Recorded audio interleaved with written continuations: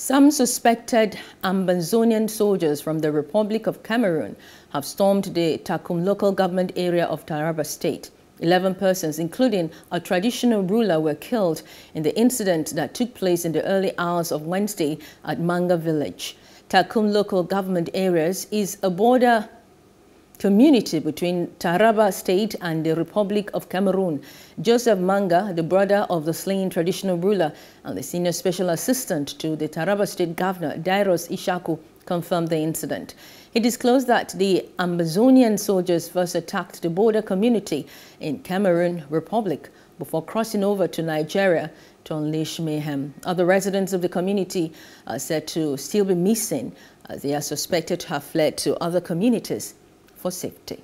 Hello, hope you enjoyed the news. Please do subscribe to our YouTube channel and don't forget to hit the notification button so you get notified about fresh news updates.